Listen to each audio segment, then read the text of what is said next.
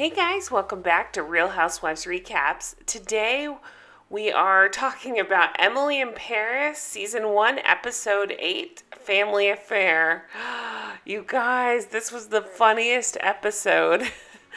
This one was like so cringy and funny, and we saw a different side of Emily, and it really cracked me up. So let's get into it.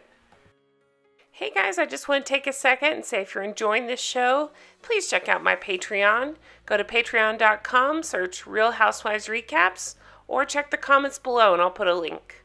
And for $1 a week, you can support my show and get 4 bonus episodes per month. I'm covering Scary Island, like the greatest season of Real Housewives in New York. So check it out. Thanks so much. So we start out at Emily's apartment and this beautiful scenery here. So remember that Emily and Gabriel have just smooched again, and she's like, we need to take time apart. So she's going out for the day. She's leaving her apartment and she sees Gabriel and Camille. She runs into them a lot. So she sees them leaving their apartment. She's trying to be quiet and just stay out of the way, and she gets this text as she's leaving from Camille saying, can we eat lunch today? I need to talk to you about something. So Emily is so scared. She's nervous she's going to get caught. She meets up with Mindy for lunch, and Mindy's just like, it's okay, don't worry about it. And Emily's saying, I think I should just move. I feel so guilty. Emily asks Mindy if they can hang together this weekend so that way she won't be in town to meet with Camille. And Emily says, oh, her friends are coming in. They're going bridal gown shopping, and they're having this whole like bachelorette weekend. And Emily's like, oh, fine. So she goes to meet Camille, and we're not sure what's going to happen, if Camille's going to confront her about what's going on with Gabriel. Nope. She is so sweet, and she asks Emily about her family's got this champagne business. They've got this chateau and champagne, and she's wondering if Emily's firm will take them on as a client. Emily is so relieved it's not about Gabriel. She just is like, yeah, sure, we'll do it, no problem. So, of course, she has to go back to her office and talk to Sylvie about taking them on. And Sylvie, she reacts as you expect. She's like, we don't know these people. I've never heard of these people. So she's like, no, I can handle it. I'll just go out to the house for a weekend, see what it's all about. And I think we can do it. We can take him on as a client. So that night, Emily goes out with Mindy clubbing and her friends, and she meets the bride-to-be, and they're just having a good time, so much fun, drinking, money being spent, and the friend orders an extra bottle of champagne so she can spray it. Apparently that's a big deal. So that'll come into play later, of course. Meanwhile, at the awkward stuff going on, Emily gets there, gets ready to go, and it turns out Gabriel is coming. So she's surprised because she thought it was just going to be her and Camille. So they get in this teeny tiny car, and what happens? There's not even a seat for her. She has to ride on Gabriel's lap. I'm sorry, what universe would this work? Because most people are not her size. How would anybody fit like this? This is crazy. They arrive at this beautiful chateau. Gabriel and Camille are still fighting. They've been fighting about his restaurant. She wants to give him the money to buy it, but he doesn't want to take it from her family. He's afraid it's just too much. So they arrive inside, and it's just gorgeous. Emily gets to meet Camille's mom, the one that's running the champagne part of things, and she's the one she'll pitch to when it's time. So Emily asks for a tour, and they're like, no, this is France. We don't do that. So the mom's kind of taken aback by that. The mom has encouraged her to go look around for herself. They do vineyard tours that she can go on, but she mostly just go explore. And Gabriel is supposed to go to the market. So Emily goes exploring, and what does she happen upon? Gerard. He is Camille's dad, and he is a character. He's out there naked sunbathing. She's embarrassed. She's trying to hide, and he's like, no, it's okay. Do you want some champagne? And she's like, no, I don't. So He comes in this teeny tiny robe. Oh, it's so awkward.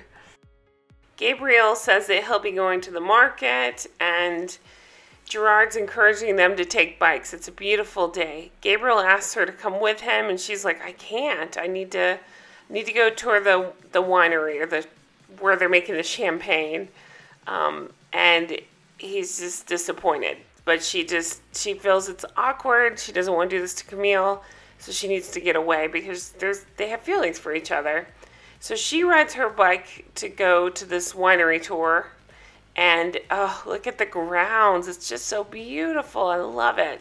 She happens upon this couple that's having a picnic and kissing, and I think she feels it too. She's just lonely, and she goes to this chateau tour, and it's headed up by this very cute guy here who is talking about how they make the champagne and how they have to do this thing where they turn the bottle so that way it settles the right way or something. So they turn it into this race where Emily ends up beating him at being faster to turn the bottles. They celebrate with drinks, and she is getting hammered. She starts talking to him, and it turns out she's like, oh yeah, I'm friends with the people that own this place. He's like, yeah, I'm their son. That's Camille's brother. So it's dinner time. He's plowing her with drinks, and they're kind of flirty, and it's just, so much we'll talk about. Oh my gosh, it's so awkward. So they're having dinner, and Emily tries Gabriel's coq au vin, and the dad is making it so awkward because he keeps saying, do you love his cock? He's trying to say that coq au vin, however you say it, coq au vin. And it's just, Emily's getting drunker. It's so awkward.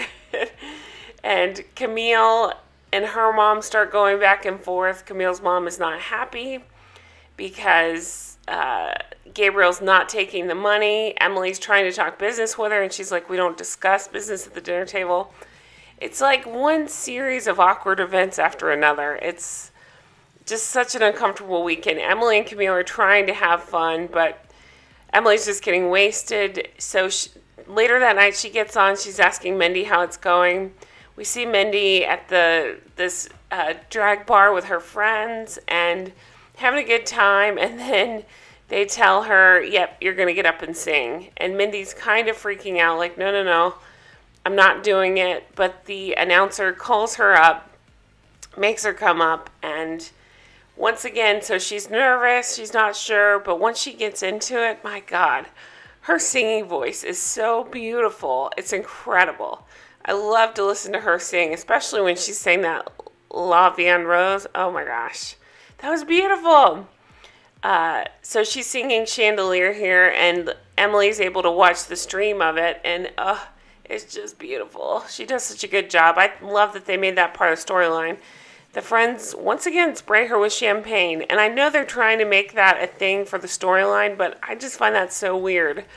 Is that a thing? I guess I don't go out enough to know. I just think that's a little crazy. Won't you fall down? Won't you slip in your heels on that? That's what I would think.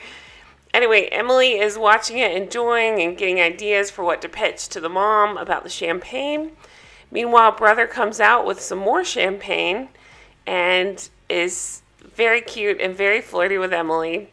So they're drinking. Emily's already wasted, and she's asking about champagne flutes, and he's explained this cup is made to represent Marie Antoinette's breast. So Emily puts the cup on hers, and one thing leads to another, and there you go. So she hooks up with Camille's brother in their house. Oh my gosh, so awkward. Next morning, Camille texts Emily and kind of wakes her up and is like, hey, why don't you come to breakfast? Are you okay? So Emily gets up. She notices she has a huge hickey on her neck. Huge. So she has to wear this and look like Dracula or something to breakfast. And Camille then says, hey, this is my brother I told you about that I wanted you to meet. And Emily's like, wait, what? What about the brother last night? And here comes the brother from last night. And Camille's like, well, no, he's 17. You guys, I freaked out when I heard that. He's 17 years old. Emily was confused because he was drinking so much and so knowledgeable about wine and champagne. He's 17 years old. So the mom pulls her aside. We think, oh my God, she's going to scold her. It's going to be terrible. Emily's apologizing. And the mom just wants to know, how is he as a lover? Oh my gosh. That is the most awkward, cringy, awful meeting. She says, my husband is a fantastic lover. Beyond that, he's useless. Oh my gosh. Oh, so awful.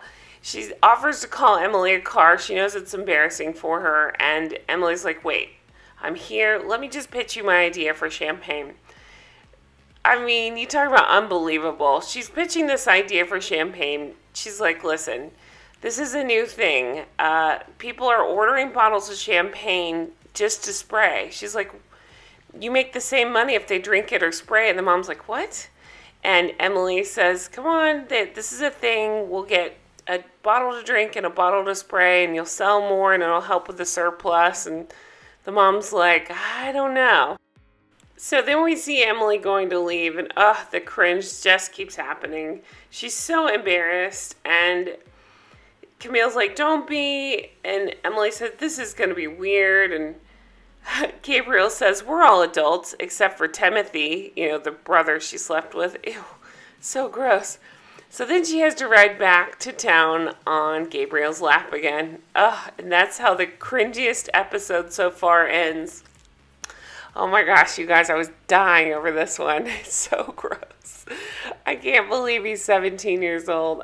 So creepy and gross and uncomfortable storyline, but also funny to see how Emily handled it. And oh my gosh, so silly. So that was it for the episode. I love this series. I'm enjoying watching it. I feel so cringy right now after this one, but I can't wait to dive into the next one. I hope you guys enjoyed it, and I hope you have a fantastic day. Thanks so much for watching. Bye-bye.